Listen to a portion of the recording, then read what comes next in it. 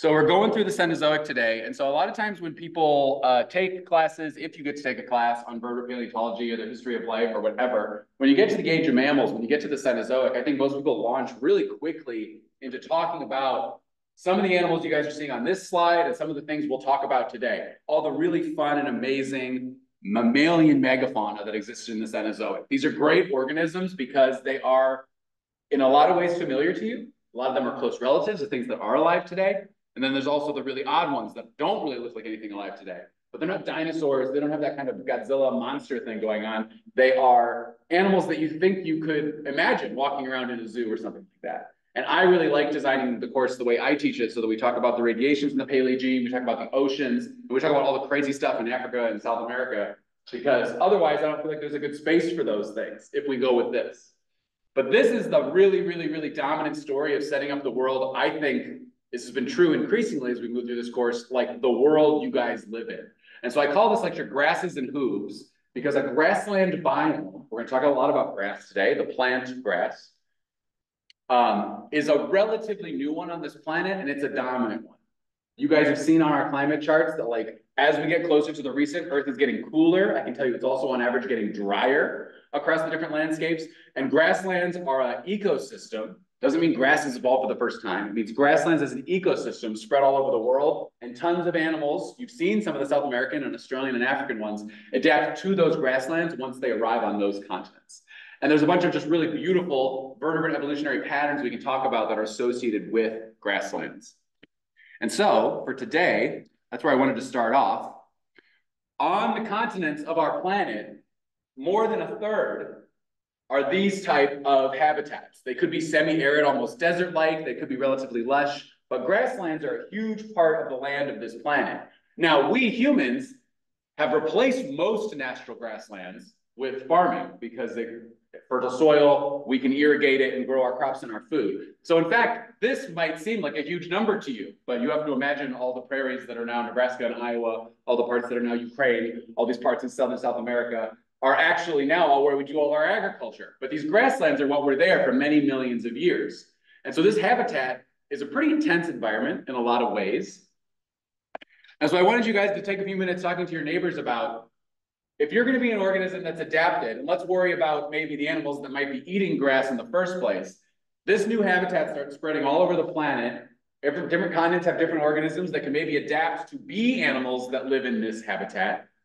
What kind of adaptations are you going to expect to see in these organisms? Okay, so go ahead and talk to your neighbors about this.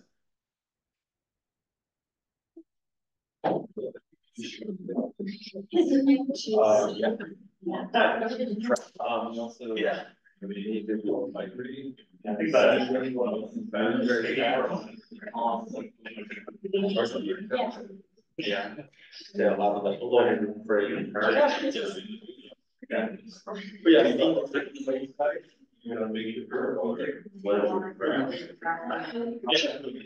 it has to be dead grass and when it's alive, also not be stimulated. It's all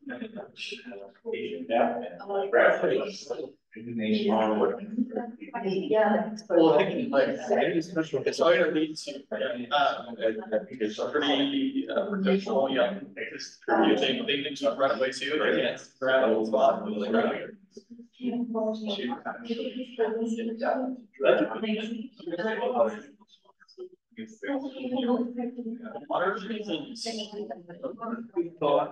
It's not like a desert necessarily. I feel like there's not tons of the lakes and stuff here.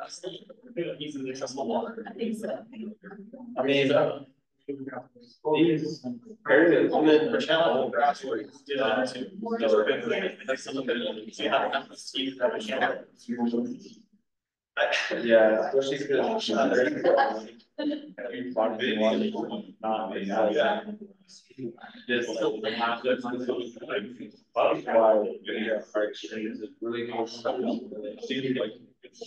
so what I think about that, like, it sounds like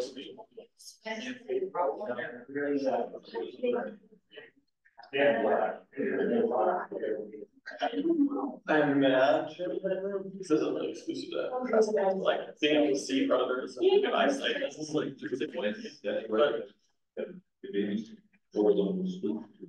All right, so what kind of things are you guys talking about? these open, drier habitats. First thing we talked about was the need to travel long distances or move quickly as well. Okay, so like locomotor adaptations. Like open habitats, so like different locomotor adaptations, maybe to go quickly, maybe to go far. Maybe, Hannah, what were you gonna say? So we were saying going quickly and then like camouflage, so you can blend in since everyone needs to move away, you might want to have something to help you. Okay, so we can think of it as like maybe things that are like, there's a lot, this is more of a factor, there's like a lack of cover, so like, how do you deal with that? So one thing could be like a camouflage, nature is a thing. There's, go ahead, no, go ahead, go. What's herds? Animals going in packs so that you have more protection in numbers. Okay. Not camouflage. So that's maybe behavioral. Right? If you have 40 people with you and then something attacks, it's less likely than if you're like by yourself. That's something that's really interesting. You guys can think about this. Like there's animals that are jungle adapted today that have cousins that are grassland adapted, and often the ones in the forest are relatively solitary or small groups, whereas the ones in the open are like in groups of hundreds or thousands very often. That's an interesting behavioral thing. What else? Yes, sir. So grass is not an easy planting. Okay. So There may be like strong teeth. okay, so different kinds of ways to like process a pretty tough plant. You guys might not know if the grass is tough or not. That might be a surprise to you. You don't have to know, but sure. So processing a pretty tough plant, that's really, if you're out there eating the grasses, I would bet. What was happening over here? Oh, yeah, so, I was saying that, these types of biomes is, they typically have, it's not a very mild climate, so during the summers, you have very hot summers and then very cold winters. So, you need like a seasonal coat, maybe? Okay, so you need to have a tolerance, you need to have a ability to live in different habitats, or you do what a lot of animals do, which is move around on habitats like this. There's a lot of migration that happens, right? So in the tropics, you might not be too worried about it ever getting cold, but you might have extreme changes in wet and dry. Things like the Serengeti today, or that's how that changes. It's never going to be too cold for the wildebeest and the zebra, but it might be very, very dry versus very, very wet at different times of year. Up here where we live, the grasslands in North America, and up into Canada from the US, yeah, you're gonna have like really freezing winters and really, really hot summers in the same place. And so different kind of adaptations to that. These are good ideas. I like that you guys are thinking about. I like that you're thinking about behavioral things too, like the herding adaptations.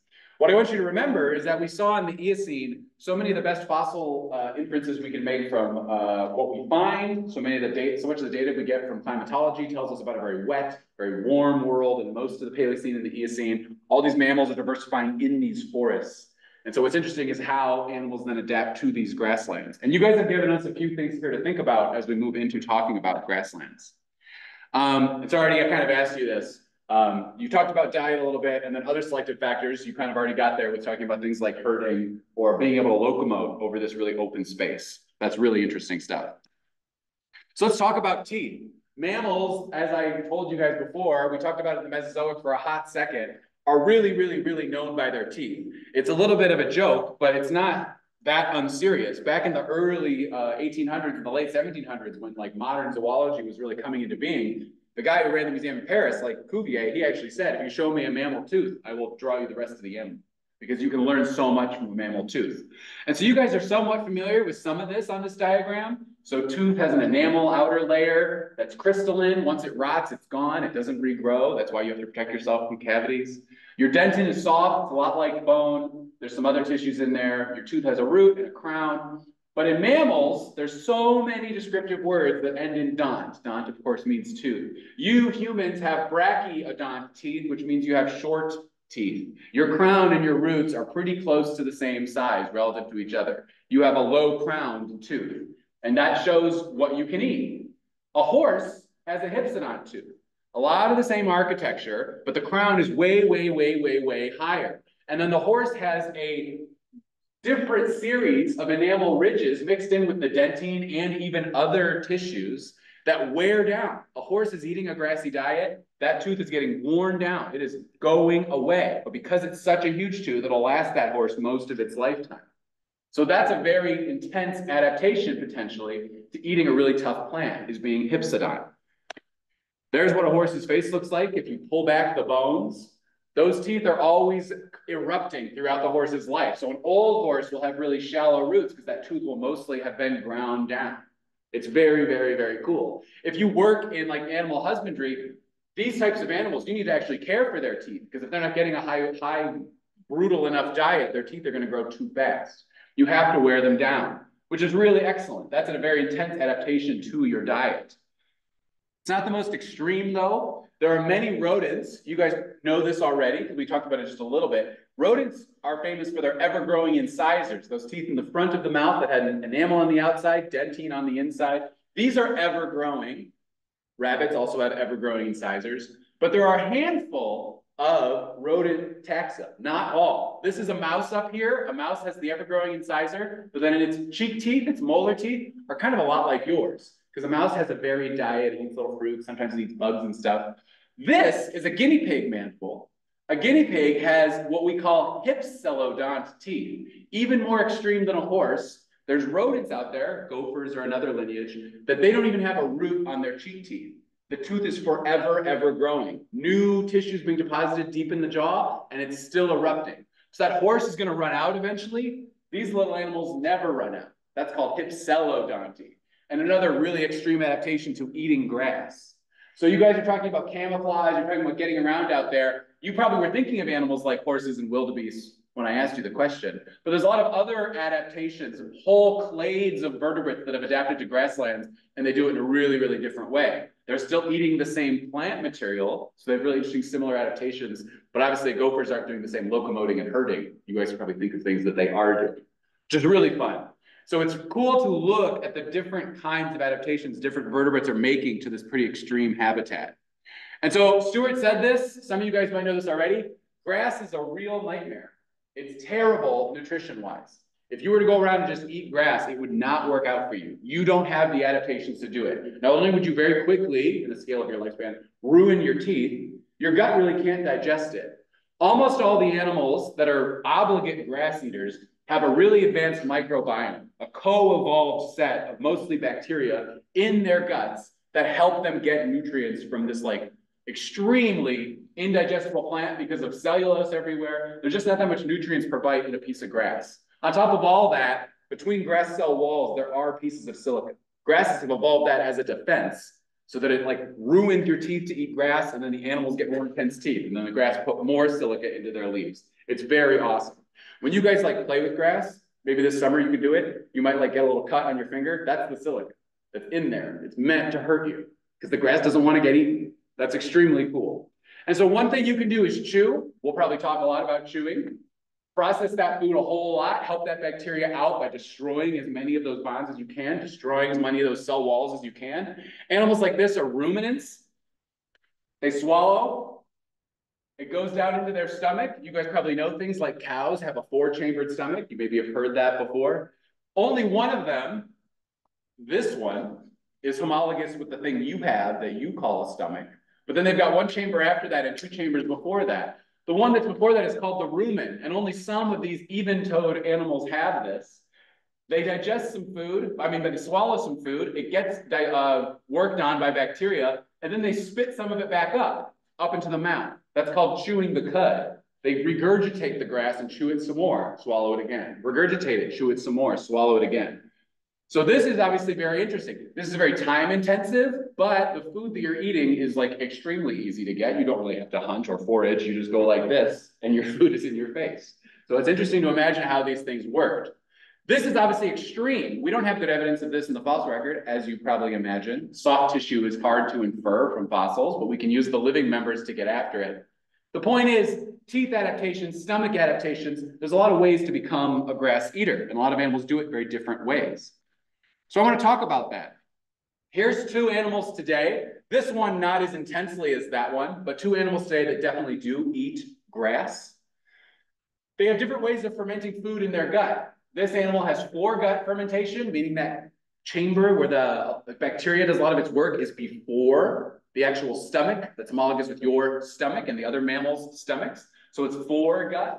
Whereas this animal has hindgut. There's a big chamber behind what you'd call the stomach where a lot of this fermentation happens of the plant material. So different structures. They also have different teeth. Here's two more tooth words. A lot of these animals, like deer, have what we call selenodont teeth. Seleno is the moon. They have a cusp that looks like a little half moon on their molar teeth.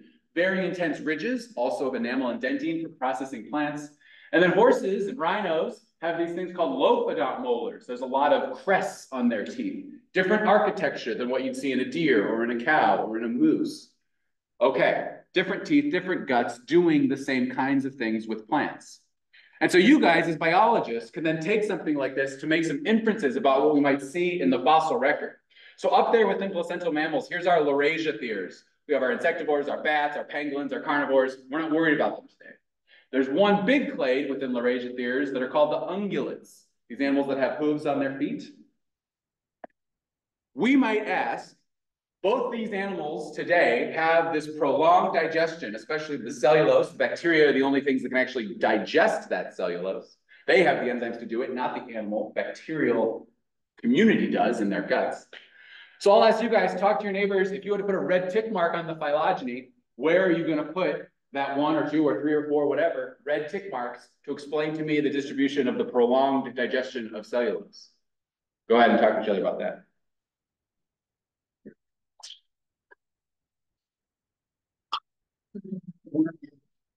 Yeah. One takes. Well, they do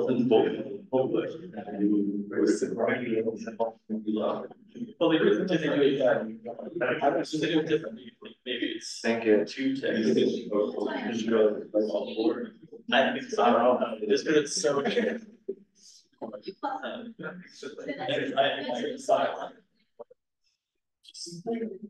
It would surprise me if they started doing like one of those like if there was an successful state of it and it changed one groups. Which is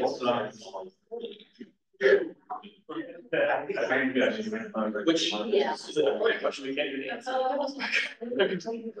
Right. Yeah. Would make sense to me at least. Yes, we'll see. Maybe it will. All right, so what are some possibilities here for where you guys would put red tick mark S with the parentheses at the end on this slide?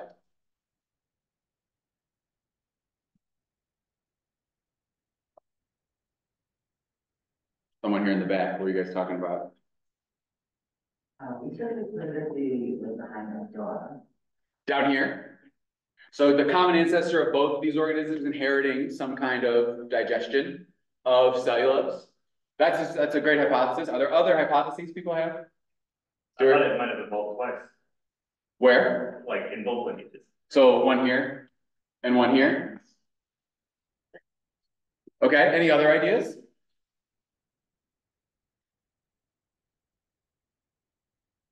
Do you think it evolved here, but then these both lost it? Just for fun, you could think that. And then you go look for data and you probably wouldn't find it. But you could still treat it, be open, have fun when you have hypotheses. So maybe it's a common ancestry thing. Maybe they both evolved it independently. Okay. What about the teeth? Talk to each other about the teeth. They've got teeth to chew up grass. Or would you put grass grinding molars? Same question, red tick mark. Or 1, 2, 3, 4, however many you want. I mean, again, the teeth are different, but they are more. Like it's still multiple regions of animals.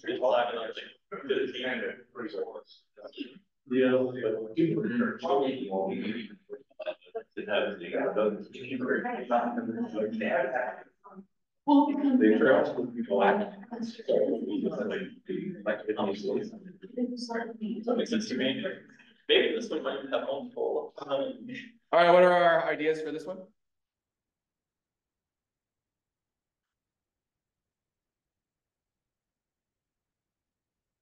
That it evolved twice. Twice? So when you say twice, do you mean, where do you mean? Oh, on a deer spot and on the zebra. Okay, so maybe each one evolved them on their own. Any other ideas?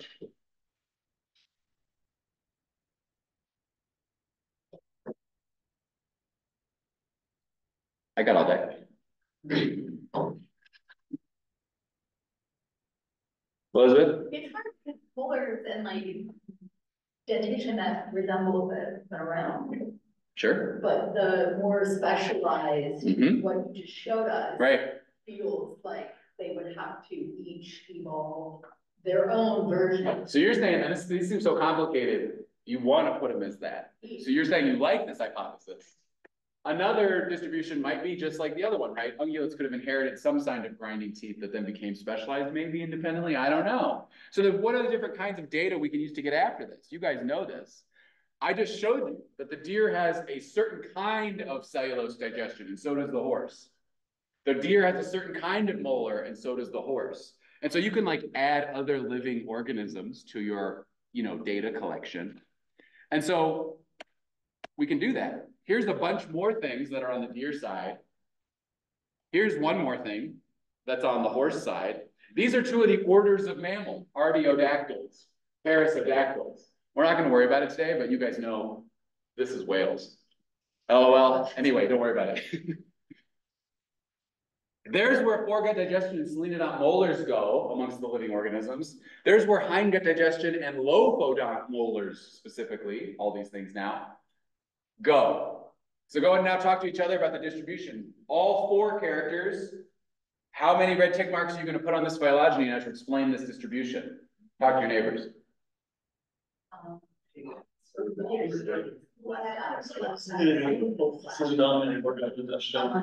Just from home. Yeah, and then you put hindgut digestion. Yeah. It's pretty straightforward. Right. Yeah, so far. Yeah.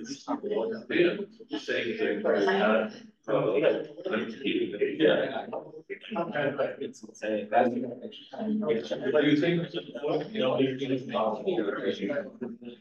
Big law. It's certainly a chance that. How direct evidence. But it's definitely possible, like things are pretty strangely adapting. They do a lot of weird stuff. Maybe they get lost.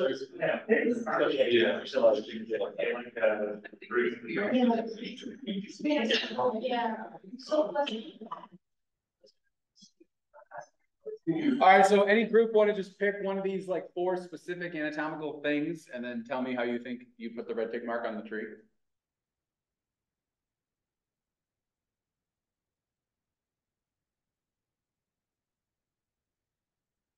Right, so the lophodont molar is only pointing at the zebra. Only the zebra on this whole tree has what I would call lophodont teeth. So where would you guys put a red tick mark if you had to for lophodont teeth? After the node. 1, 2, 3, 4, 5, 6, 7, 8, 9. After that one, okay. Over here. So maybe only the zebra's got lophodont teeth. Okay, how about hindgut digestion?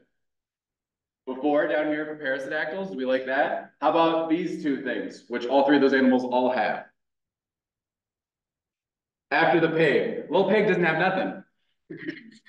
But these three all have foregut digestion and selenodont molars. So this is what's fun, right? You can take the phylogeny of living organisms, look at their adaptations, and come up with these like lines of evidence to explain the distribution of these traits. So when you guys think about the grass grinding teeth of horses and the gut digesting of horses versus the wildebeest that's standing right next to them in Kenya, how would you guys say they have evolved those two traits, grass grinding teeth and fermenting guts? Homologously or convergent? Yeah, they've both independently adapted to the same ecosystem, and they're both getting eaten by the same crocodile when they try to cross the river, but their ancestors did it in different ways. Different shaped teeth, different part of the soft tissue gut becoming the digestive chamber. To me, that's beautiful and fantastic. They both figured it out fine. They did it in different ways. That's cool. What's really fun, I just asked you this, is that of course we can look at fossils too. The earliest fossils we have of artiodactyls, little guys like Diacodecus, earliest perissodactyls we have good fossils of, animals like Hyracotherium, are small, they've got boring little mammal brachiodont teeth, and they live in the deep forest, those wet forests back in the Eocene.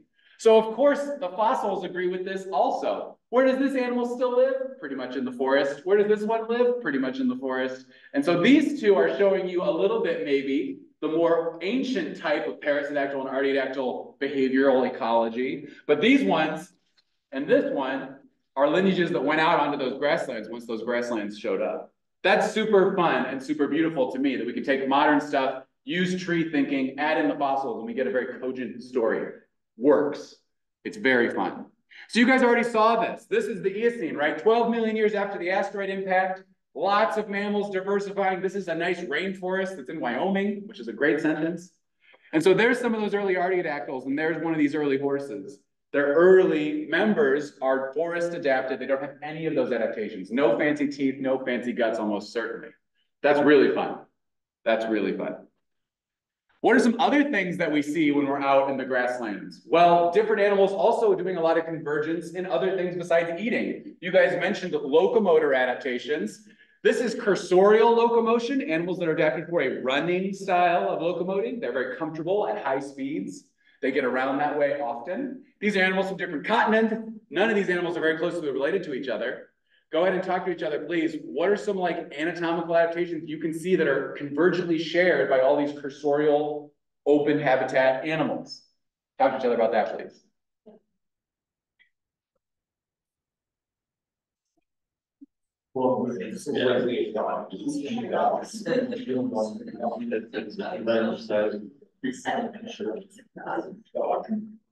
They pretty much have some kind of attraction, male, like just keep their They all have talking to this. Yeah. It's like pulling up fun facts from Animal Planet.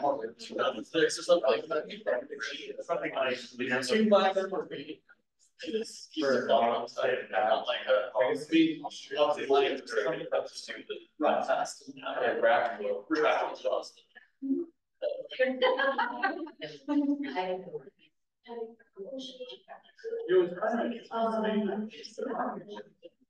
Running bird. I mean, there are. I think there's something about those bike. Yeah. All right, so who can give us some things they're noticing your groups are talking about for all these cursorial animals?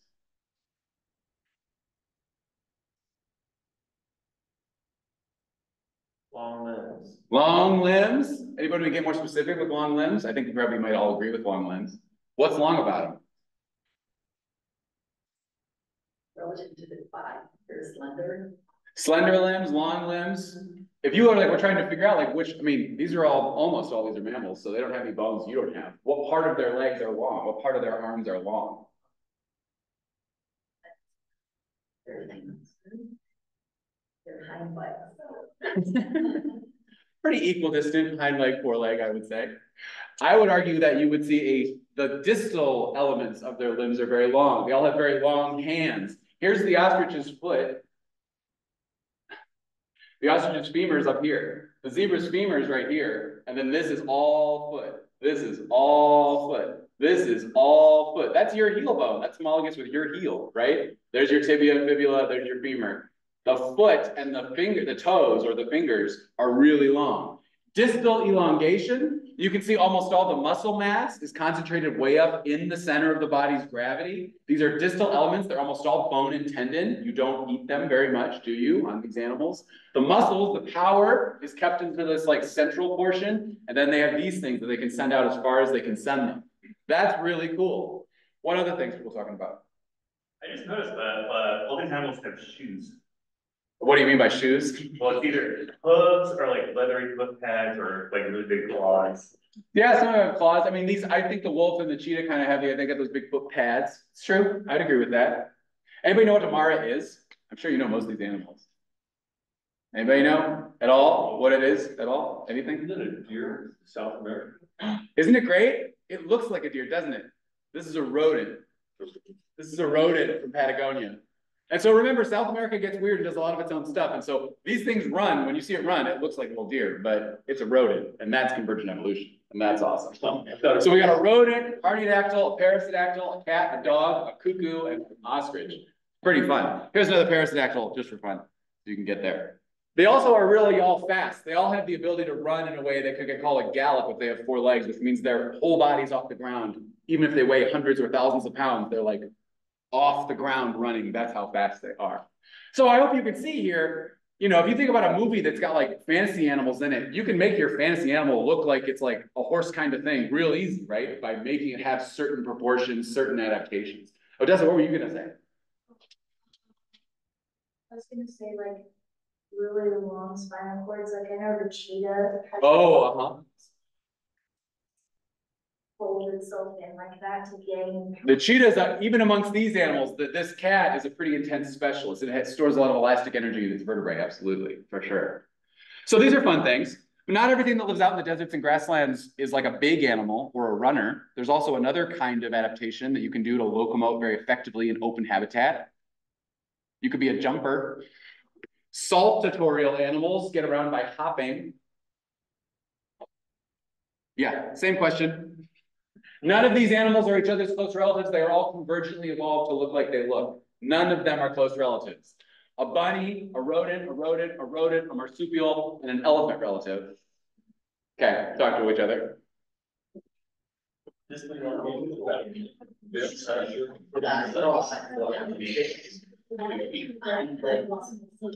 Shannon, outside of the hair. Yeah, again, outside of the hair. That one's kind of.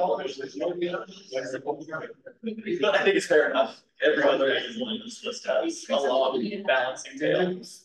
And they're all at least what's the I'll get yeah, facultative like Yeah, it's a different case. When we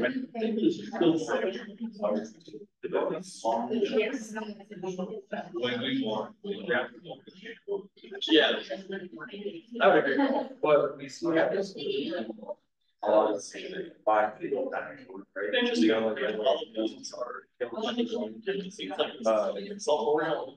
Seems to show. So I think bias. Small concept. And they don't do very much of this.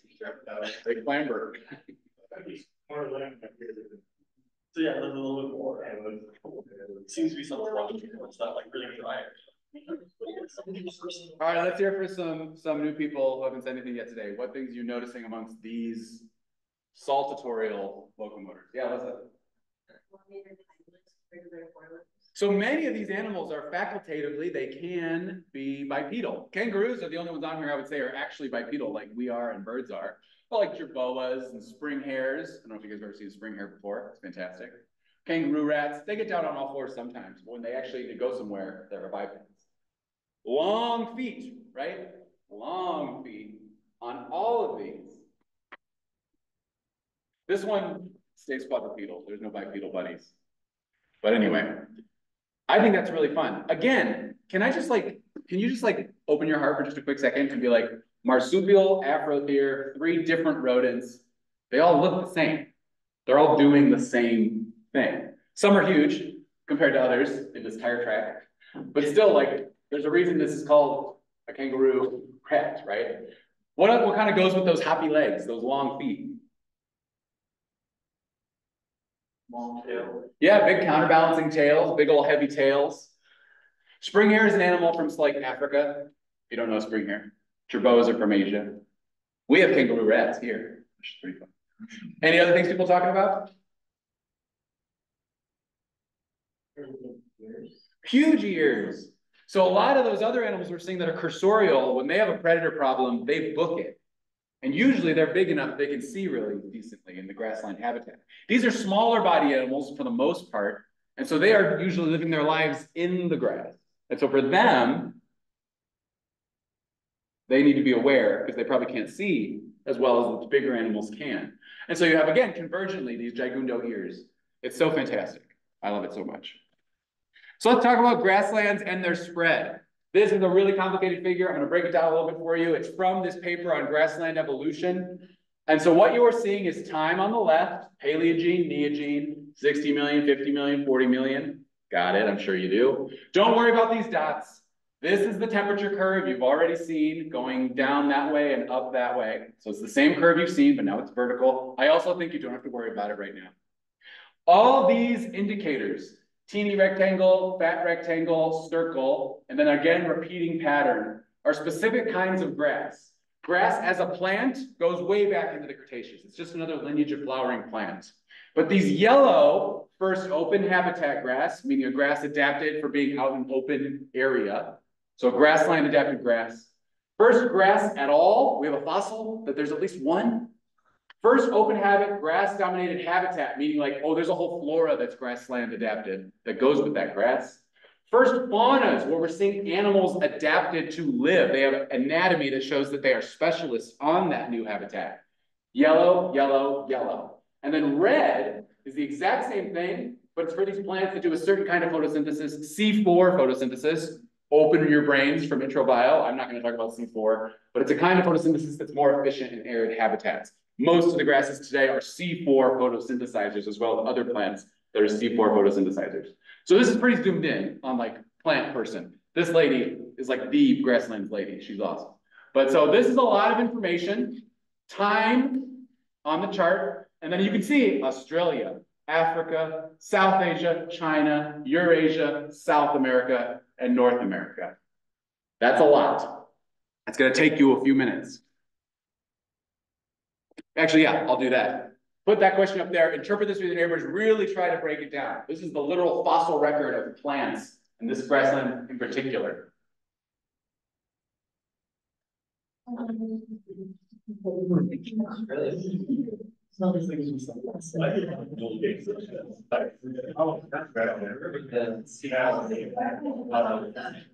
The first grassland, The diet. Australia, too. We got Central North America, Western Eurasia. the grassland times the first by a decent margin, I guess. I don't know, maybe years, give or take. But yeah. But some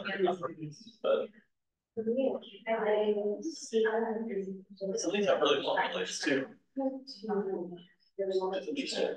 Right. Yeah, that's C4. This is not, actually. Yeah. I'm just looking at sequence of grasses getting thrown by geography. Started out in South America, North America, then China, ultimately Africa, and then separated.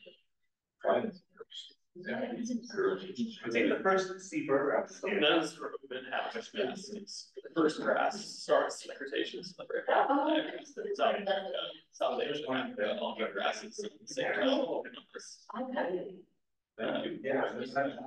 but those are different types of Let's be trained. South Asia, they're interesting, like, yeah, we first grass, first, well, we never did first open habitat grass, it's just getting first seaboard. It's true. There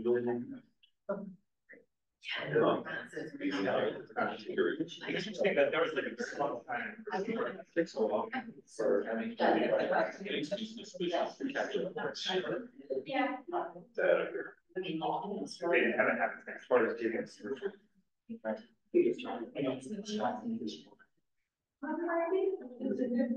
So there is grass in Africa.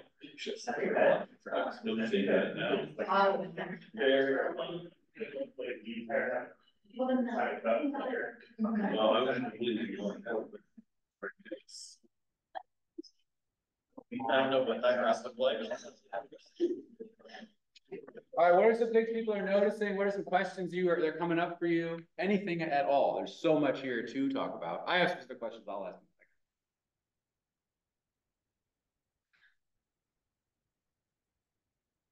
So what's up with the switch from into a C4 dominated grass? So C4 is a kind of photosynthesis that is more efficient with like low water conditions. And I don't remember if there's a crazy connection with temperature or not, whether it's like cold or hot grasslands, if that makes a difference, but it's definitely water related. So Most grasses, there's plenty of grasses today that aren't C4 photosynthesizers. You guys might be like, what are all these grasses that aren't like grassland grasses? That's like things like bamboo, there's jungle grasses too that are not at all, horse fodder. And so you can see, how would you guys talk about the distribution of those C4 grasslands, which is what we all are living in right now? That's like what prairies and Serengetis and, Central Asia and all that, that's what that is C4 grassland. How is that all distributed in time? Pretty fast. It's fast, maybe, okay. When in time? Roughly 10 million years ago. Yeah, right? Here up in the Neogene, I think you'd all be pretty comfortable saying this is where almost globally we get these evidence of C4 grasslands. There's grasslands before that are doing the other kind of photosynthesis, the more usual kind of photosynthesis that a lot of other non-grass plants are doing. What other patterns are you guys picking up on? Australia is staying weird. Australia stays weird. Well, it's the only one, right? That's still isolated. So it's different. What about the animal relationship with these grasslands? That's what the fat rectangles are. It's like it started in South America. So I was gonna ask you guys that. Isn't it interesting that the people who look really hard all over the world and rocks that are all the same age and all these different ages are like, it looks like grassland habitat starts in what's now Patagonia, Southern South America. That's really fun and really interesting. And so things you could, remember, this is the spread of a certain habitat. It'd be interesting to know, and I'm not gonna talk about it today because this isn't paleobotany, if like the actual clade spreads all over the world too of those same kinds of grasses. Because remember, climate's a big influencer, right? If it's hot or cold, wet or dry, that's going to be happening and everybody's adapting on different continents. So you could have convergence in the plants too. Yeah. Like with the yellow boxes, a lot more, it's like the plants are like dominating first and then the fauna is that's their way of like. How fun is that? Here's our first Central North American habitats for grassland. And then it's not for a few more million years before the fossil animals are like have all these adaptations that we can see. Does it make sense to you that we'd see a delay? Like there's a new habitat and it takes the animals millions of years for some lineages to be like, and become grassland animals? Yeah. Like C4, it's like the diet is dominated first and then the plant is out. Does this make sense to you guys that there's a time delay in a lot of these places? This one has a question mark. A time delay in a lot of these places, but then once the plants switch what photosynthesis they're doing, the animals are just right there. What that is, it's a little bit different. This is faunas, sorry, it's the circle, I think what I said rectangle a minute ago. These are like animals adapting to grasslands at all. And then this, we can like look into the enamel of fossil mammal teeth and see what kind of plants they're eating. You can see the C4 diet in a horse today based on the isotopes in its teeth. Doesn't it make sense to you that like a zebra is not interested if you're photosynthesizing this way or this way, it's already adapted to eating grass. So there's not a lot of delay when it comes to the C4 grasslands. It's a new taxonomy of grass, and we're just like, fine, and just keeps eating grass. But the initial evolution, there's a delay where the herbivores come after the actual habitat themselves. I think this is just really fun. This is the kind of big picture stuff I think paleontology is fantastic for, and getting your expectations set. One thing I'll tell you about here, just for 1 second, because I think it's amazing. This woman was on my PhD committee. Some of these mammals in South America that adapted to grasslands already had really high crown teeth, probably as an adaptation to all the volcanism that was happening. So there's a lot of ash in that system. So any plant was like covered in grit a lot of the time. So the idea is that some of the South American really early adapters of grasslands were like, I've already been eating volcanic leaves for a long time, so my teeth are already adapted to handle tough garbage, which is really fun. Anyway, that's just a little aside. So let's talk about climate, right? You guys have seen this now many times. The last 6 million years of climate, little geography in the Paleogene, little geography in the Neogene. It's getting a little cold. Antarctica is getting glaciated. And so you can see there is a step change.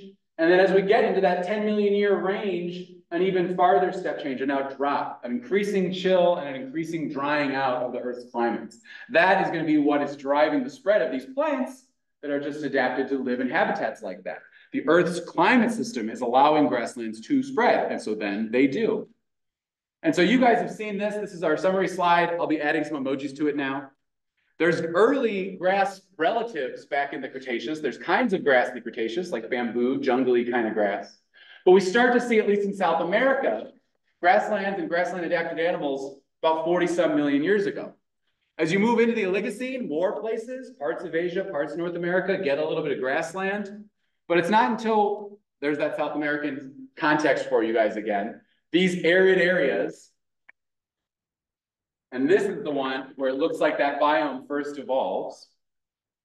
Then we go into the Neogene, grasslands go buck wild. And you guys saw that once you get to about 10 million years ago, almost every continent has these huge swaths of its territory that are covered in grasslands. Here, all of here, there. It's very cool. And on the different continents, different animals do the same kinds of adaptations to move into those continents. So let's just show you some fun animals. So this is one of these famous Smithsonian murals. You guys saw the one from the Eocene, from 12 million years after the asteroid impact. This is part of a series that this one artist did. You can see them if you go to DC today. I love these murals. They are so full of cool stuff. This is Nebraska in the very early stages of North American grasslands. So these are not C4 grasses, they're C3 grasses. These are these pioneering animals, some of the first waves to go out onto the grasslands. I love fossil mammals for the thing that I said earlier. You guys probably recognize them, other ones you probably don't. So I just want you to enjoy this. Talk to your neighbors, who's who you have no idea what it is. Have fun.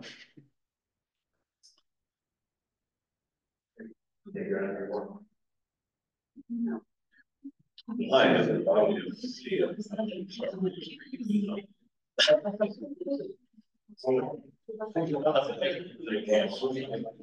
Yeah.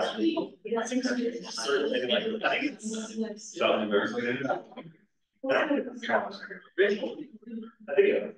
because the little guys on the right are sorry,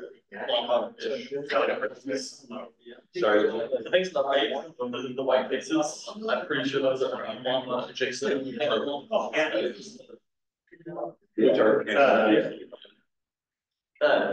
Right behind them, a couple other slides that might be like how grass patch is pretty famous. we just look like. I think Carol maybe. Like, goes down. I think that one is it's kind of slow, but the big scary thing, I'm pretty sure that's the gas. Common thing. Carol will yes, you say this. All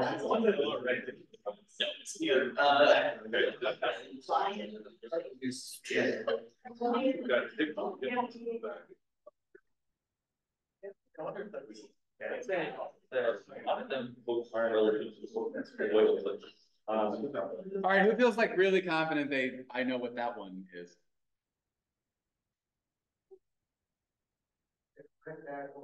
A parasite, there's so many parasitactyls. You want to tell us one of these? The one right in the. Right here? Yeah. What kind of parasitactyl do you think it is? Yeah, but if you just had to say. It certainly is an early horse. It's a real horse relative. I think those are pretty horsey. They're only this tall, but like still nice and horsey. What else? Groundhogs. Groundhogs. These little rodents here. They have horns, which is really fun. There's really beautiful fossils of their burrows. Their burrows are like DNA structure, like spirals. They all live down there. Pretty fun. So you have rodents adapting to these grasslands too. So we got horses, we got rodents. What else? Quad camels. Where's the clawed camel? Oh, this thing? Yeah. Do we love this? I do. This is one of my favorites. This is one of my like I dream a genie like de-extinction wishes. So that's a calicotherium. Those are horse relatives.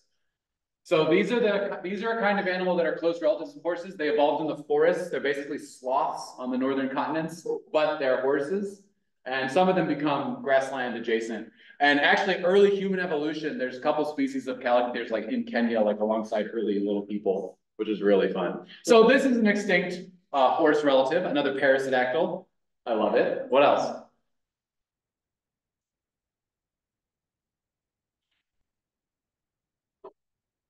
A hell pig. A hell pig. What's a hell pig? The giant pig thing. Everybody agree what they think he's talking about? Yes. Okay, good. This thing, giant hell pig, that's called an entelodont. They are interesting. They're almost certainly omnivores and maybe even sometimes are carnivores. Good evidence for them. They live in Asia and North America. The biggest of these hell pigs, like their shoulders are like this. So they're very big predators, like 7 foot at the shoulder when they are predators, which is pretty unsettling. They're called hell pigs because they certainly look piggish. They are not at all actually thought to be close relatives of pigs. They are almost certainly on the whippomorph stem, so whales and hippos being some of their living relatives, which you can again enjoy for yourself. We got some rhinos up here, nice delicate rhino, a lot of camels all over the place. Nobody's saying anything about this guy with the weird face. That's okay, we don't have to. And then these things and these things are also relatives of like artiodactyls. They're part of this group called Oreodonts, Oreo teeth. I'm not going to worry about it. They sometimes are thought to be camel relatives, but oftentimes today people don't think of them like that. And then these are interesting animals. They're called bear dogs. They're part of the carnivora, and they are really close to, this is before dogs and bears had split from each other. And the whole dog side of carnivora has really radiated. So these are interesting, like mixed bags.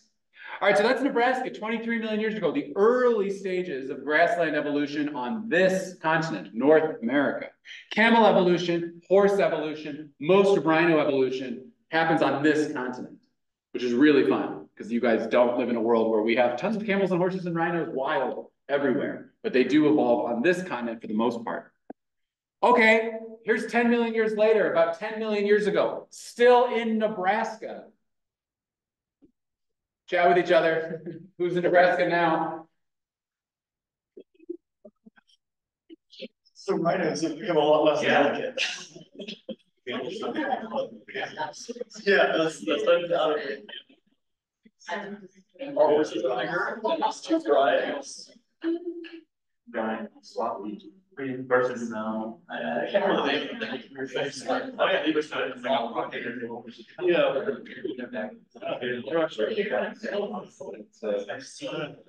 was bigger than they have. I know. I'm pretty sure there's species where they're trying to stay as like Ceres, usually such a weird. I do not have yeah. Oh, actually, and they have. Yeah, that's an actual thought.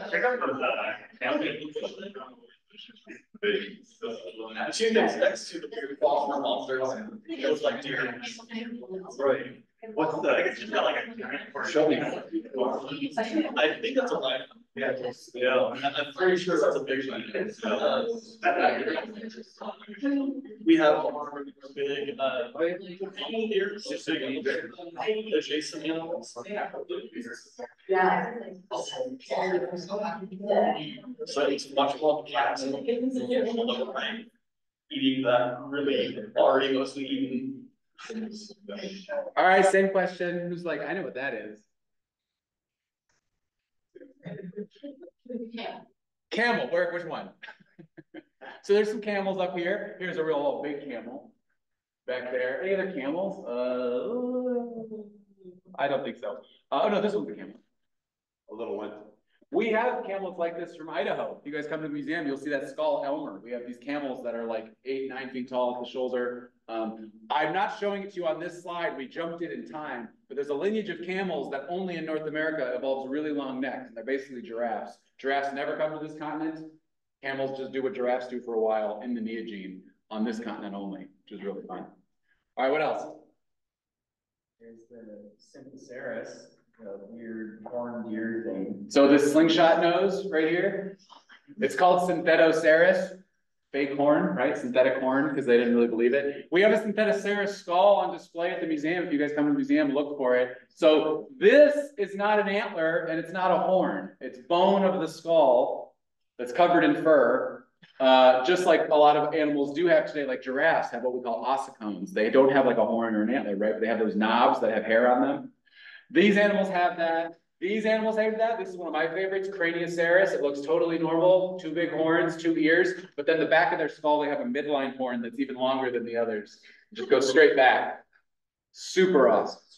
Super awesome. Herd behavior, different types of sexual selection, males walking around, fighting each other. If you're a lady, you get to see all of them at once. You're not in some jungle and like he's doing his dance for you. You can watch all the dudes all lined up. So some of these dudes start to get real showy and real fun. Sexual selection amongst animals in these herding groups happens a lot. That's cool. What else? There's elephants and rhinos. Elephants. So you guys know, right? 23 million years ago, the last one I showed you, Africa was still not quite connected. And so by now, it's been 13 million more years.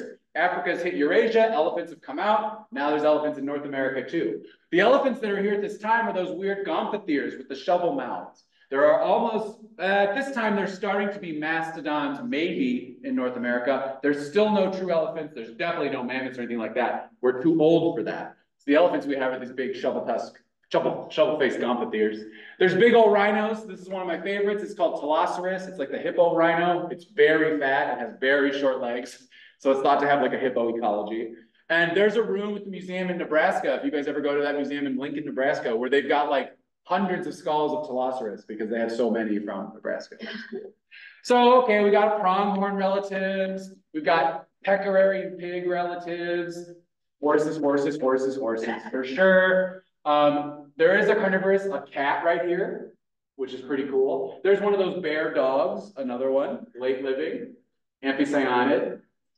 These are also true dogs, but they're called borophagine dogs. They are convergently doing what hyenas are doing over in Eurasia and Africa. Hyenas never come to our continent. There's a lineage of dogs that becomes bone-crushing predators on this continent. So our giraffes are really camels and our hyenas are really dogs, but the same ecologies are evolving. I love it. So just to show you some more from that Nebraska stuff, this is something you guys saw on one of my first lectures when we talked about how fossils are formed. I told you about sometimes you get these Lagerstätten. Fossils are buried really quickly. You guys being Idaho people, I think would care about this. 11 million years ago or so was one of the times the Yellowstone hotspot erupted and covered a lot of North America in ash. So all of these animals that you can find in Nebraska are animals that were around a watering hole when that ash cloud from Yellowstone buried them alive. And so they're all arranged as they were when they got buried in that hot ash. So this is one of those rhinos. This is a Teloceros, dead at the side of the watering hole, perfect, every bone from Nebraska. And so there's all the rhinos that you can get in that same barn. It's a state park in Nebraska. If you're ever driving there, I say go to it. It's super cool. Rhinos, horses, gomphotheres, really fun water birds like cranes. There's giant tortoises. All these animals that are part of this landscape are all buried together. And so I showed you that. Here's like a nice diagram they show of that if you go to their exhibits. And so you guys just saw these animals. It's a little bit older than what I just showed you, but some horses, some camels, some tortoises. There's all these wallowing rhinos. There's those gomphotheres fighting off the hyena dogs. And then there's that camel that's really doing a giraffe thing, which is super fun. And also some other horses. Also, all these horses have like a couple of hooves. They're not like our horses. They're not down to one hoof quite yet. That comes later. And so isn't it interesting that like there's all these different orders of placental mammals and many of them, but not all of them, have members that are adapted to these like semi-arid to arid grassland ecosystems. And so just for you, I'm making this more digestible. Isn't it fun that I can do this and it doesn't change anything?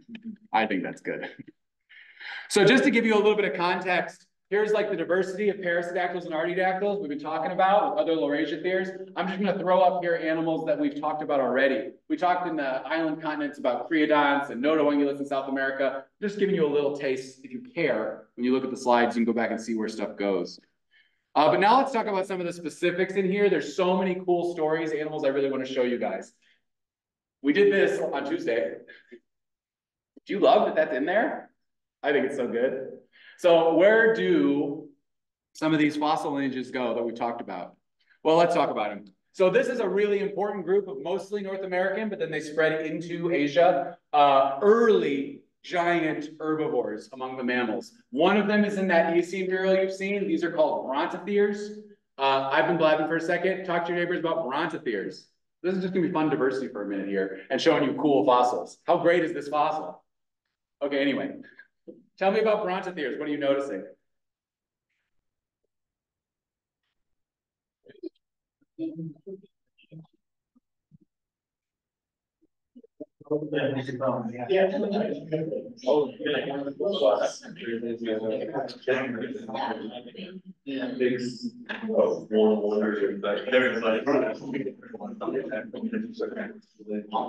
Almost certainly, yeah. The paleo artists really want to go right at you. Yeah. Which makes sense. They look right now that, so Yeah, that's it.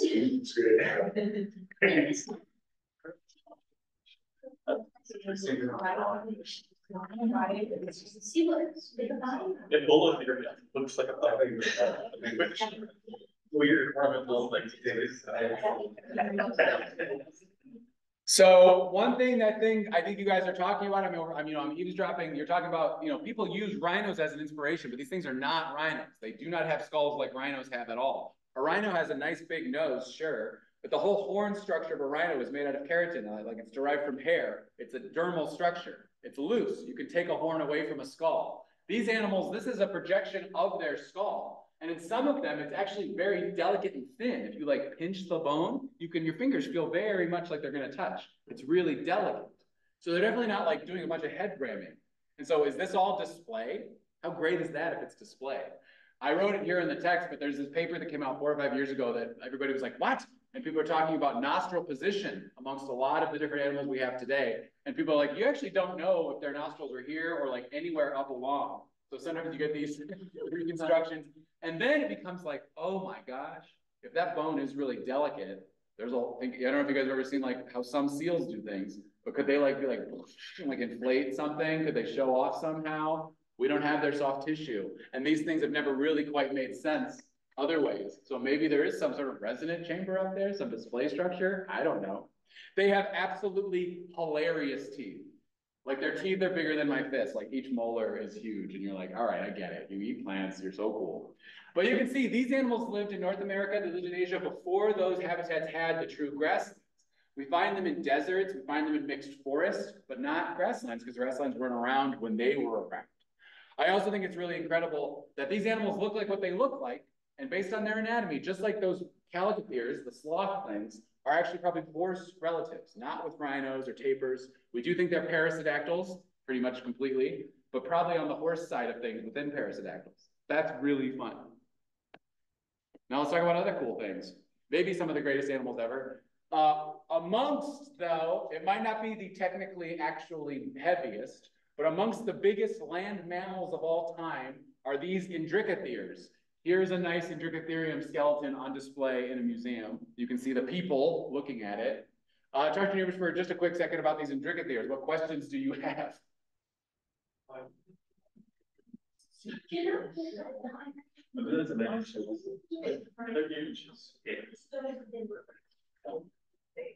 You brought up the cage tree and thing. That was very healthy. The rhino. I don't really see that. Yeah, they're huge. The bottom bags, it is surprisingly sort of adjacent. Looks like longer front limbs than rear limbs. A longish neck. You know what's really crazy? You see them I had an like, oh, there's a rhyme about that. Like, that big,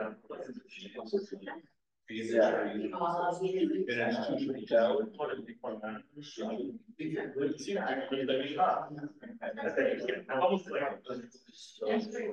that's my one pressure. Assuming that was a throw, that'd be huge. yeah. Yeah.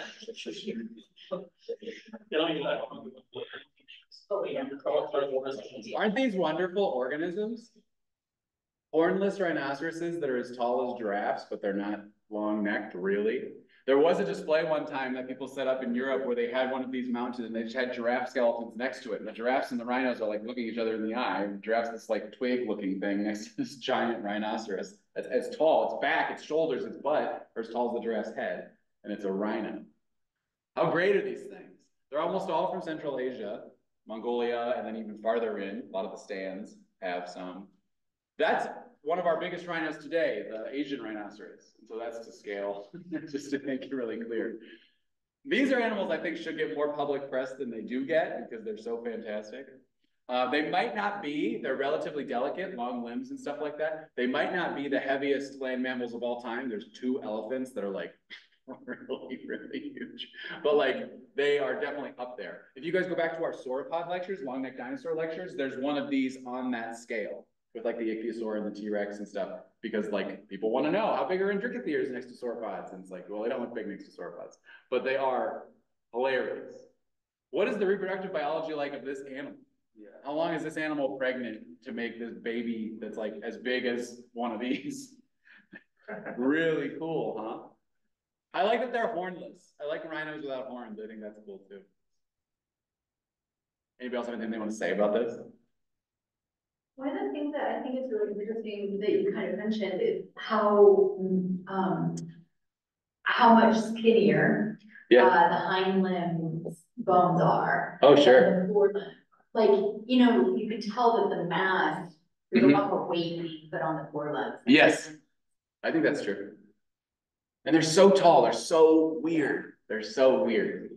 If you go to New York City, you can see they have a big wire mount at the American Museum of like the full body of one of these, and then they have one of the skulls. This is the skull that's in New York City, like on display up there, but it's just kind of a floating skull. I've only seen one of these put together in Moscow in Russia, and it is like truly upsetting because it's like just as big as the dinosaurs that were in the room you just left, but it's a rhino. Yeah. Kind of thinking like reproduction where it's like bigger than a giraffe, not only like height, but like mass wise. Weight, like many, many giraffes of weight. Yeah, right. Would they give birth standing up like giraffes, or would they have to do it like that? Great. Most animals today that are big, open habitat animals don't do too much laying down. They just kind of have their babies. Baby elephants, if you've ever seen the footage of a baby elephant being born, sometimes they just like fall down a hill a little bit and then the mom has to go get them. If you don't know it, there is a series that the BBC made called Walking with Beasts that's like supposed to show you all the Cenozoic, and one of the episodes of that series is 100% about a mother giving birth to a baby in Drinkathere, like the first day and a half of that baby's life. It's like cool predators come, hell pigs come. If you want to see these animals walking around and flapping their ears, there's a show from like 2004 you can watch if you want to. Here's those calicotheres, the horse sloths. So these are animals that are related to horses, also parasitactyls. The brontotheres, the indricotheres, and the calicotheres, everything I've shown you so far is a parasitactyl, an odd-hoofed ungulate related to horses or to rhinos. Tapirs are in there too, of course. And so calicotheres are really, really compelling to me because they're showing you that experimentation. In Australia, there's really big kangaroos that like eat like this. In South America, there's really big sloths that eat like this. And in Eurasia and North America, there's horses, I guess, that sit on their butts and go like this, called calicotheres. Really fun. These are like ground sloths, but they're not xenarthrids. They are parasitactyls. It's extremely cool. There's a nice fossil behind them of a rhino and a gomphotherium behind this calicothere that they have going up this tree. It's got little hoofy claws. It's so great. I won't make you talk about every single slide because I have so many fun things, but these are the animals that like, you walk by them in a museum and your brow kind of furrows if you're paying attention and you're like, I don't know what to do with this, and you keep walking. Because over there's a mammoth and right there was a T-Rex and you know what those are already, and these are always in the middle and definitely deserve like a little bit of your attention biologically because it's like, what an amazing pattern of a mammalian ecology.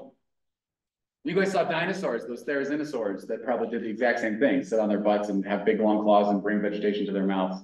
This is a fun ecology. I want to be a little bit aware of time. You okay, yeah.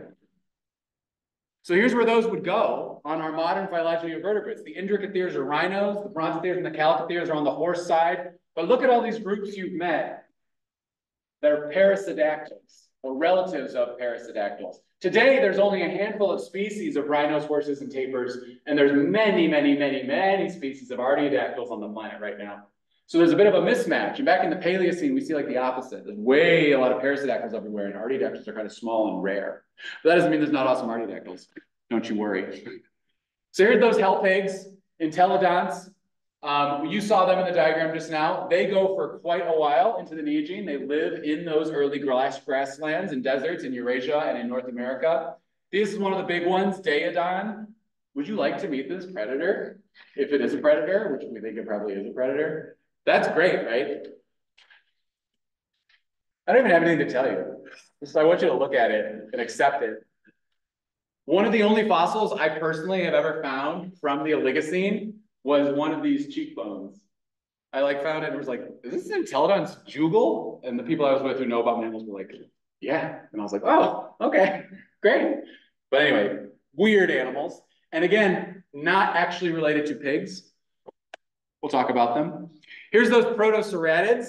These are animals you saw. You saw that Synthetoceras. You can go see this at the museum right now down campus, but there's many other kinds with interesting tusks, saber teeth, and these early artiodactyls all over the place. And again, this is bony expansions of their skull. This isn't the antlers or horns that later artiodactyls are going to have. These are covered with some sort of dermal covering. Probably they're just furry, but this is the bones of this animal's skull, like ridges and bumps on it.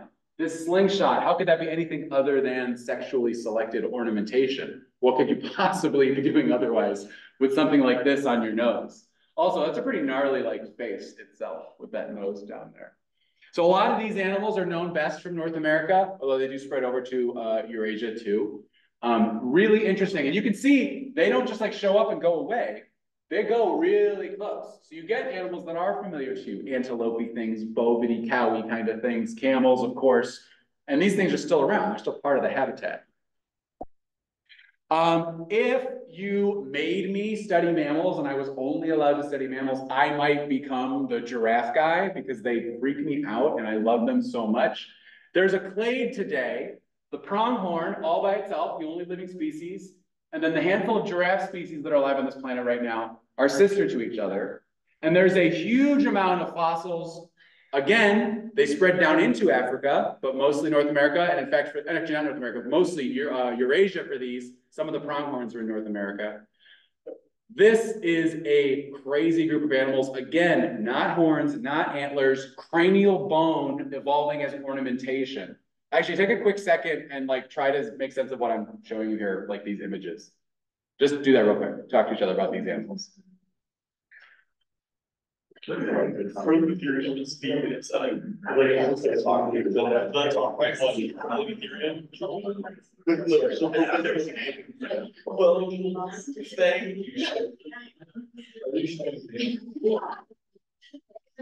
probably.